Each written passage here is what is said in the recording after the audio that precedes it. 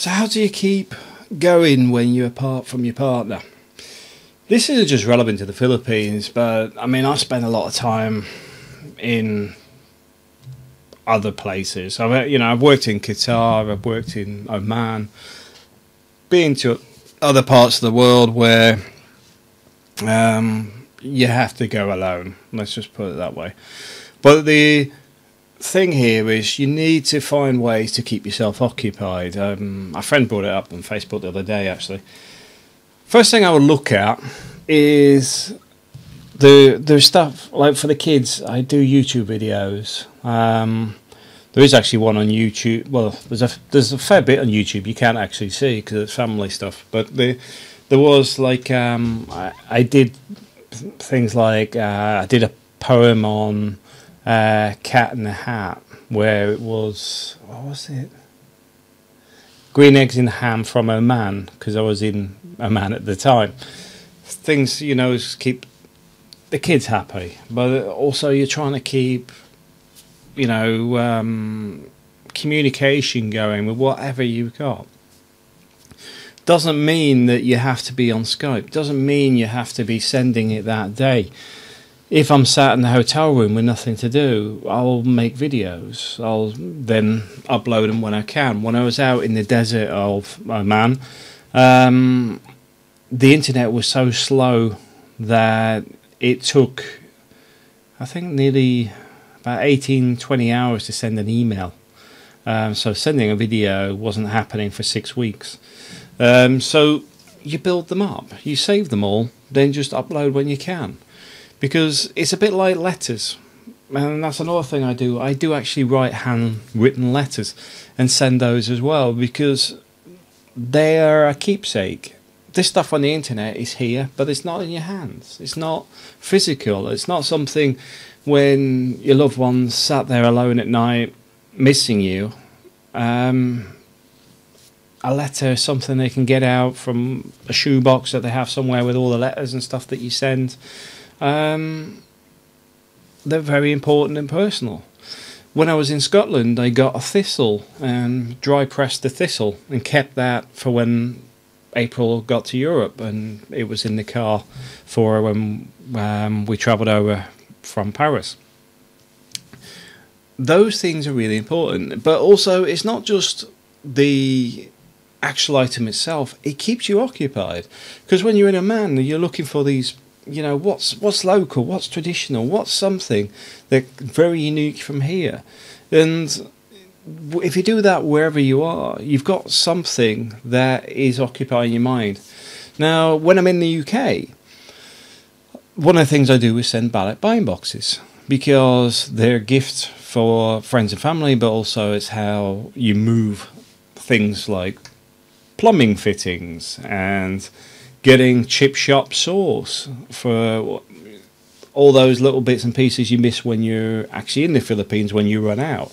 Getting your good tea bags out there. Radox for your bath soaks and all this sort of stuff. You do the shopping. You look for stuff. You talk to your missus. Get her to shop an Asda or whatever for you and do the shopping list. So when you go home at the weekend, you go and do the shopping. You're doing something together. It's like shopping together. She's doing it online and you're actually physically going into the store. It keeps conversations going. On top of that, you've got the Skype where you can chat. You've got the in the UK they're not too keen on hands-free these days, but you used to be able to like Skype and just be chatting while you're travelling. I mean, when I'm driving up to Scotland, it's a 5.5 to 6 hour drive, so I could leave it on Skype the whole journey. So even if April goes out and comes back later, I'm still sat there on the internet, because at the end of the day I'm sat in the car, I've got the stereo on, but when she comes back it switches straight to the Skype conversation. So you've got that communication. Back in 2007, I didn't have that. 2007, we were doing most of our conversation with text, which was costing around £200 a month in text messages. We couldn't call because obviously, we call, but the calls were very expensive.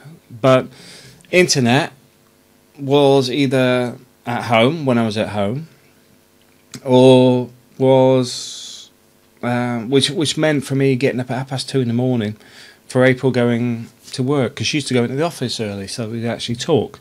Because she had no computer at home, because they had no internet at home, they had no laptop, no PC. She had to call from the office. So there is ways to keep things going, and even pictures of food. I know some people go, oh, Facebook food, blah, blah, blah. There's a lot of people out there that do it for reasons that people don't understand. For example, one of them is your partner wanting to know that you're eating healthy. But on top of that, you can exchange things, recipes, talk about food, what you're experiencing. Because from the Philippines, a lot of stuff's very limited.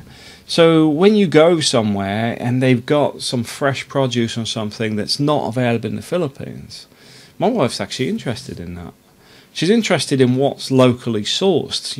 If I go to parts of Dundee, for example, and look for Dundee cake and look for specific regional things, she's interested, because it's historic. It's like smoked fish. There's certain areas of smoked fish where they bring them in off the ship and then they're smoked within an hour of leaving the boat.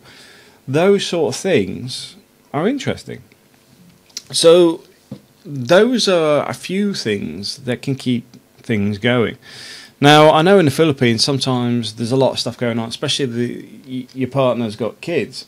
But this is where looking at something like Dropbox these days is very good. Because what happens is, I haven't actually got my mobile here, but when my kids use my phone or whatever, it creates the video, creates the photo, and it will send straight to Dropbox. So wherever I'm in the world, my Dropbox folder fills up with what the kids have been up to. The same could go for your partner. So she sends you a picture, she says, oh, I'm going to the school today, blah, blah, blah. And then it goes straight into the Dropbox. Very useful for keeping in touch with the day-to-day stuff. Because let's face it, when you're apart, it's the day-to-day stuff you miss. You're missing each other. You're missing not having that stuff going on. But you don't want to run out of conversation. So you don't go, well, been in the office today, did some paperwork. It's the same as every other day. But what happens is, when you do these little video things, because you can set your phone up for a Dropbox for your partner. So, get this, your PC is set up for the phones in the Philippines. Your phone is set up for your wife's laptop, so that it's going the other way. But what you have, or you could just put them all into one Dropbox, it's up to you. But the point being is, when you go get up in the morning, you send these little messages going, all right, my love, just got up, just hitting the shower and then off for breakfast this morning. And then I'm down at breakfast going, having a full English breakfast, and then I'm getting my wife going, well, you should be eating porridge, blah, blah, blah. It's the normal day-to-day banter. Although it seems very trivial, very boring and dull to outside people, it's how you would normally have a chat around the table. And it's these things which keep the rapport going when you're apart. When you're going, oh, I've got to go and get the car serviced today, so I'll be online later, blah, blah, blah, but I've got to see the mechanic first. And it's just random stuff. But it's what makes things normal. It's how you keep things going. It's why, your partner may not see the importance of her going, oh, we're just at the multi-cab, we're just at the school now, we're just going through the gates, we're a little bit late, blah, blah, blah. And then the video clips cuts off.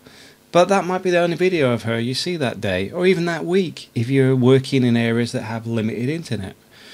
So it becomes very, very important.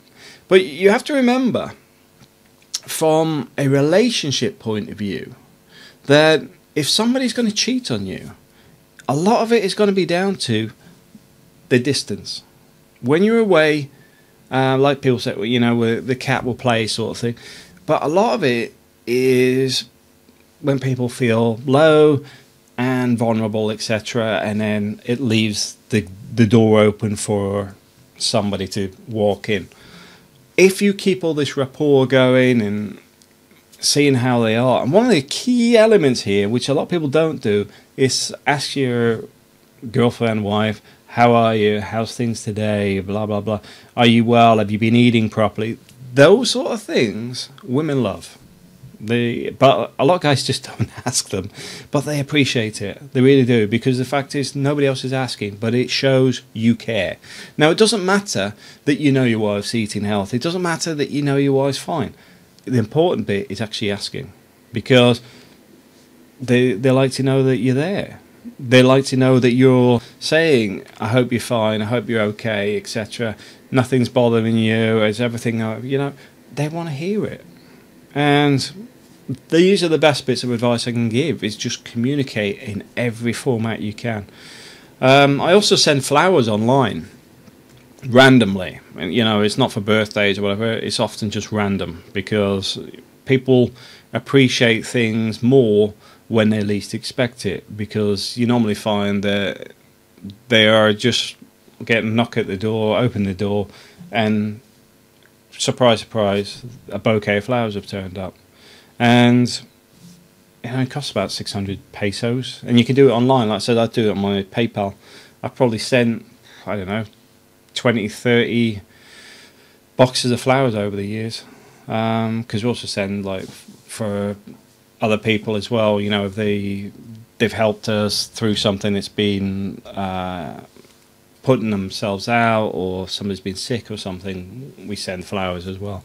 So there's a lot of ways to keep the communication open, but you need to understand that it's how you keep the relationship alive. Because if you're out for 6 months, 4 months, the longest I've been away from home's a year. If you're away for a long period of time, it's very difficult on your partner, and it's difficult on you. If you switch yourself off from your partner, just like, I've got to get the work done, blah, blah, blah, don't assume they can.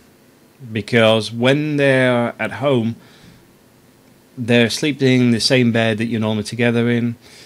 They see the kids and sitting there thinking, I wish my husband was here playing with the kids. I remember at Christmas, blah, blah, blah. They have everything around them that reminds them of you. You need to put the extra effort in to keep everything alive and saying, I'm here with you every day. I do as much as possible. My thoughts are constantly with you. All right, thanks for watching.